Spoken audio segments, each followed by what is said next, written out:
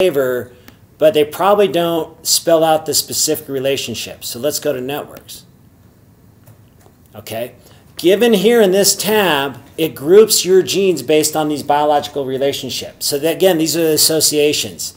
So say all these individuals work in the same auto body shop. What are the odds that they were around the bank when it was robbed? Oh, and these two are, you know, relatives of somebody in the auto body shop. By the way, I don't mean to imply that if you work at a body shop, you're also a bank robber. So it's just an example that I use. Okay, so they're grouped by scores. So the higher the score, the less likely that you would find all these individuals or all these genes with this relationship. So we can click on that. All right. So now now this is a different gang. Look at this individual here. Trim 28. Look how many connections it makes. This is a potential godfather. If it's not a godfather, it's a potential wise guy. No, the wise guys are kind of smaller. What's the capo? This is probably a capo, is what this is. Because he was caught. He was in the crime, but look how many, look how many wise guys he commands. Yeah. So this is probably, this is, a lieutenant in the crime mafia family, but probably not the godfather. Here's what a godfather looks like. So we can do this, and that's kind of what you do is, look through here. We can color this any way we want. We can actually put in, so if I go overlay, this middle button here, I can put in molecular activity predictor. So based on the activity and what we know about these genes, let's see what these relationships are. And this will give you it here. So not a whole bunch coming out. But you can see, right, ooh, this thing is supposed to induce this thing, and this one's supposed to induce that. And it looks like part of it's going up. RNA polymerase is down, that's for sure. But watch what we can do now. I can add people to this gang. Say I already know the godfather, right? And I know you've been playing around with this Condor, which I think is awesome. P53 is very important in cancer, right? Say I want to test whether P53 is controlling any of my gangsters in my network that I just created. Here's how you do it. Remember, this will be on YouTube, so you can go back to this. Here's what you do is you go to this function called build. Okay? So on the left, I go down to add molecule relationship. And you can do this any way you want. So I can pick this biological, I could just pick anything because I'm going to tell it what it is. So I just click on one of these and I just put something here. Now what I do is I double click on it. Now it's saying, what do you want this to be? I can make this any gene, any chemical I want. But in this case, I'm going to make it TP53. That's the official gene symbol. Go search. Okay, there's a lot of things that have P53 in it. So I want to select the one that just says TP53. There it is, right here. Select. I hit OK.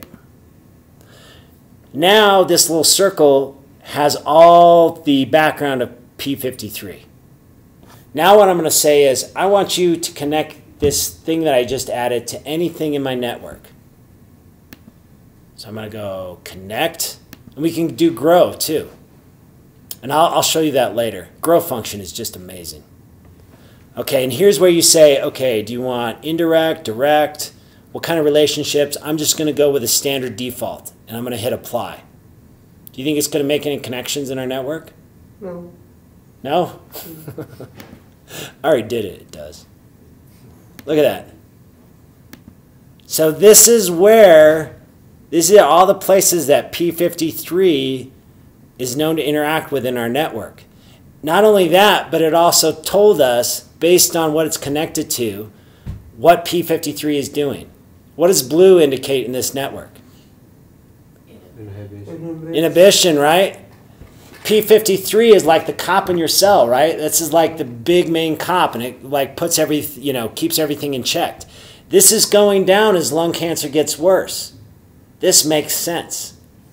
This is exactly what you do, is that bioinformatics isn't just about collecting numbers and polishing them over and over. It's doing something with it. It's using your own head to determine whether any of this makes sense.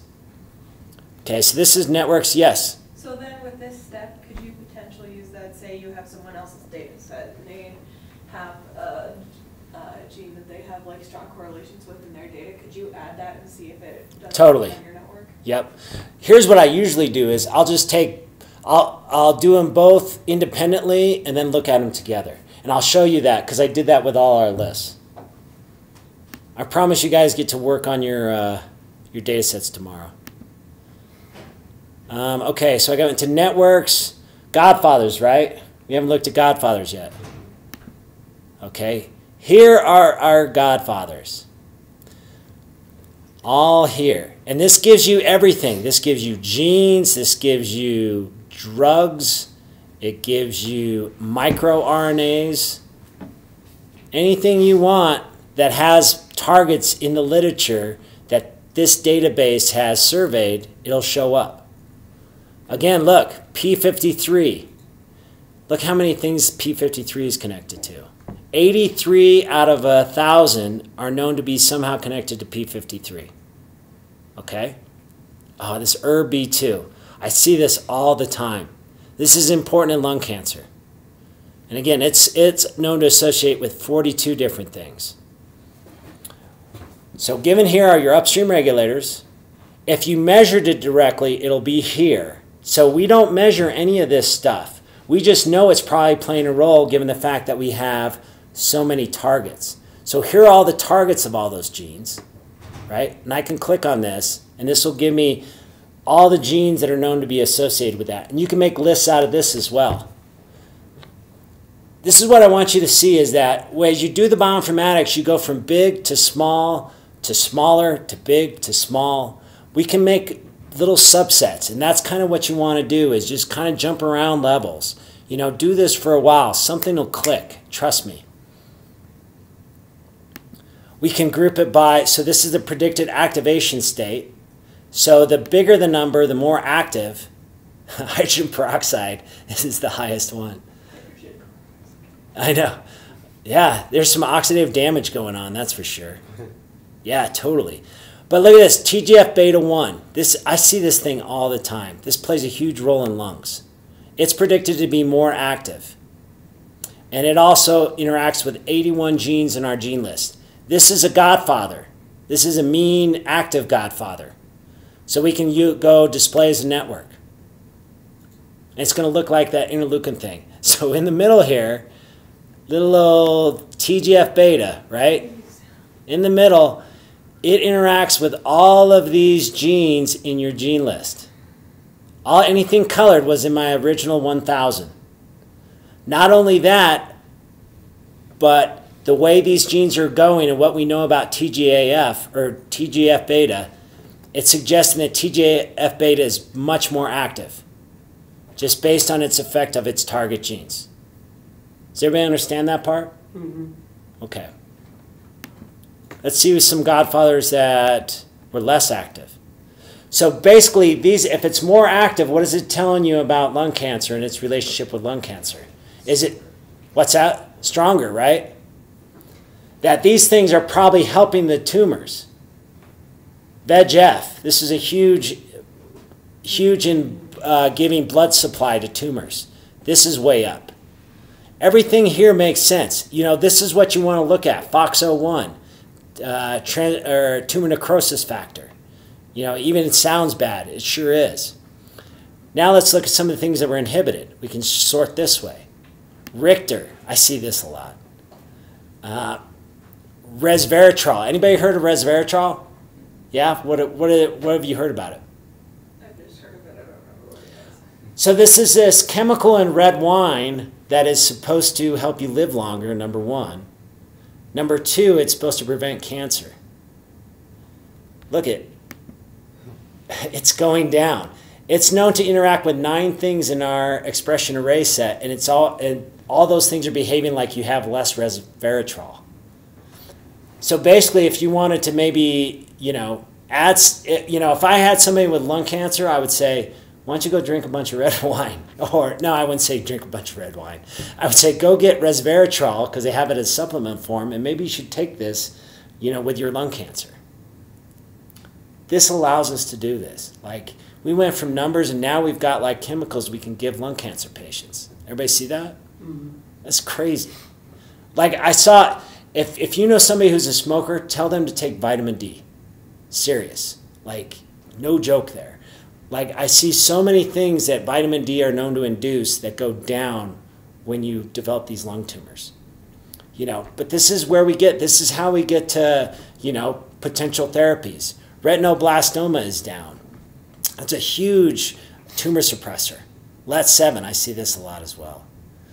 But again, what we can also do is, now we can take, remember that last slide where we did the Gambino family? Now we can take some of these things and make networks out of them. So let's look at the TGF-beta. If you go over to this column here, this is going to be important for you guys. If I click on this, so what this does is it takes all the godfathers and now starts making networks out of them. This right here is a skeleton to lung cancer tumor development, right here. This is important. These are how lung tumors form. These are the godfathers that makes that happen.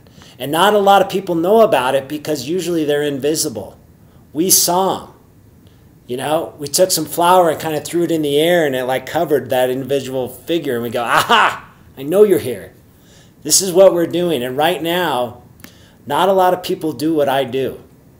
They're not able to do this. Even though they have the software available, they still don't get this. You get this, you're going to have an advantage over just about any scientist out there. Because not a lot of them do this. Okay? Let me show you one more thing about IPA. Well, actually, I'll show you on this one. You can go to these regulatory effects. So what this does is it takes those godfathers and then takes their criminal history and combines the two. You're going to watch. This is awesome. So here's the top regulatory network that was produced. I'll show you how this works. Okay, so here is a regulatory network. Here are our godfathers up here. These are our upstream regulators. They're all known to interact with these genes, and these genes are associated with a particular criminal activity. Cell viability of prostate cancer cell lines, cell viability of brain cancer cell lines. Right? What are we looking at? Lung cancer.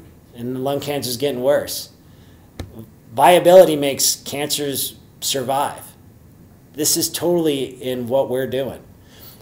Given this fact that there's so many godfathers and so many criminal activities in common with these genes, I would say these genes are important because they have lots of connections.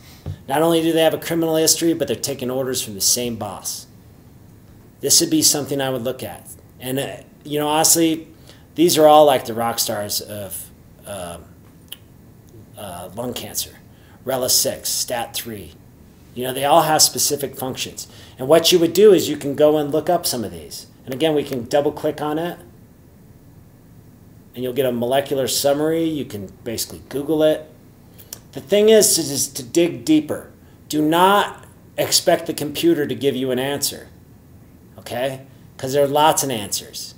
I guess what I'm trying to tell you is that this is a story.